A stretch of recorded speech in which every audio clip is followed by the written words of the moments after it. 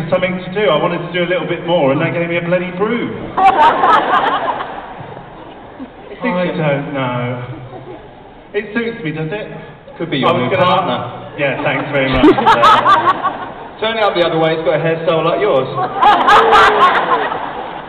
Should we move on with the show? Yeah. Why don't we? Talk about credit crunch, ladies and gentlemen. I've heard of losing the shirt off your back, but the girls' trousers, I love the dance world. It's fabulous. Yeah, dear.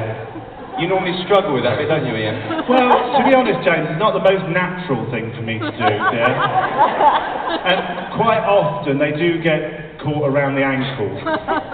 Oh, that doesn't sound very good, does it? Not really. I think we'll move on again. Okay. You've had the pleasure of witnessing a former world champion performing on this very stage this afternoon. Please put your hands together for the amazing, the fabulous, the stunning Matthew Cutler! He's a world champion! 1975! I'm joking, I'm only joking. You've seen Matthew perform more this afternoon than the whole of the last series of Strictly Come Dancing. That's not very nice. It's not nice, but it's true. What week did you go out again, Matthew? Just remind the lovely people. I can't remember, actually. Shall I remind you? Yeah, go on. It was week 1. Oh, yeah. How could you forget? I blanked it out of my memory. But anyway, James, at least I've won it once. Yeah, I was going to say that to you, but I haven't won it. The closest you get to the trophy is when you're at home polishing it for Ola. Wishing it was yours, crying a bit, sulking. Hold on a sec, Matthew. I thought you said earlier on that Ola wouldn't let you touch it. I really believe, ladies and gentlemen, that Ola's got him so under the thumb.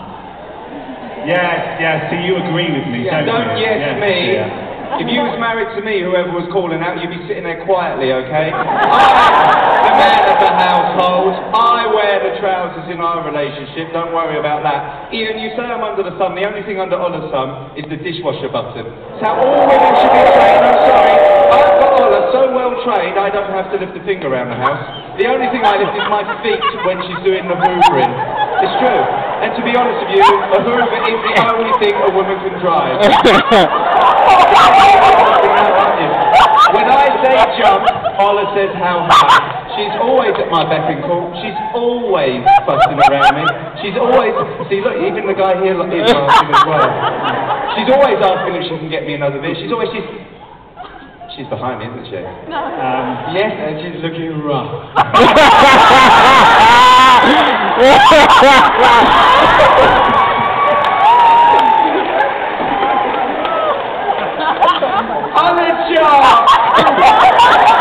You didn't shave today, darling. Ah, that's better. Thank you anyway, Vincent.